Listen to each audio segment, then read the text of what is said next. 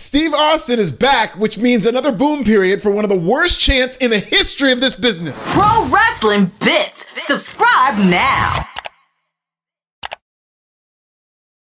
If WWE could go back in time and change anything, it wouldn't be a reimagining of the Montreal Screwjob where Vince McMahon honors his word and allows Bret Hart to leave WWE gracefully in his home country.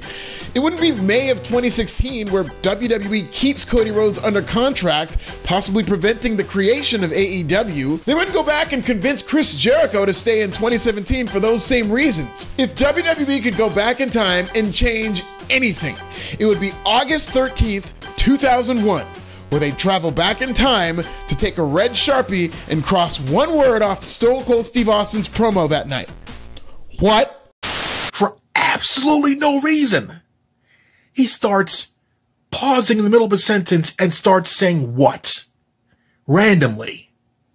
And this is it. This is the beginning of the end for the logic of fans. Oh my God. Steve Austin's heel turn in 2001, while creatively entertaining, led to a lot of bad things for WWE. Now that the beer-drinking everyman was on the dark side, business was down as fans had lost hope in their longtime hero. As a result, they stopped buying his merchandise in droves. Perhaps the worst thing to come out of Austin's heel turn was the dreaded "What" chant.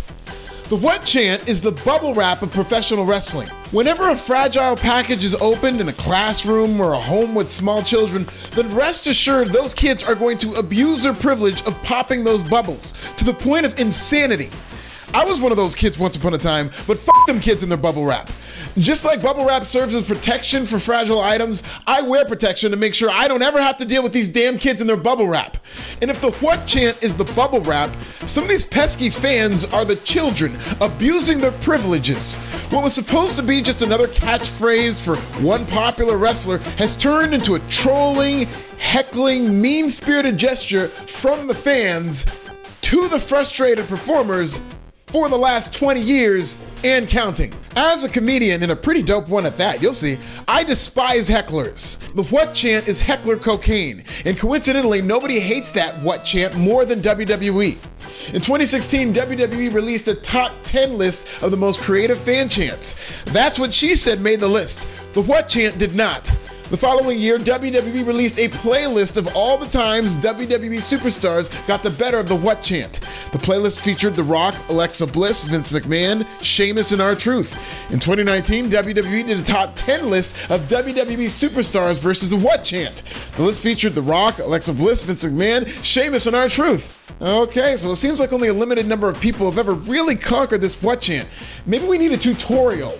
More on that later. Even Steve Austin himself admitted he regrets creating the "What" chant. In an interview with Matt Fowler of IGN in 2011, Austin said, quote, "I would have never in a million years went up to Vince and said, hey, I've got this thing I'm gonna do and it's gonna make people say, what? After every pause or break in someone's promo over the next 10 years.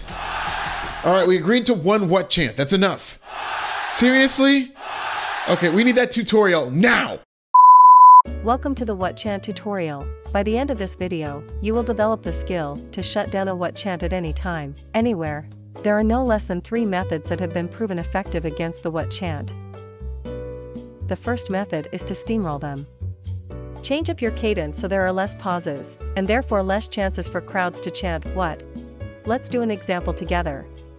Today I went to Arby's. I ordered the beef and cheddar. Then I ordered a side of curly fries and ate the whole thing in under 10 minutes. And it was delicious, let me tell you. Arby's slaps, they don't get enough credit, and I was bumping the Pusha T McDonald's diss track on the ride home. Success. By talking faster than they can chant, these people had no choice but to shut the f*** up and listen to my story.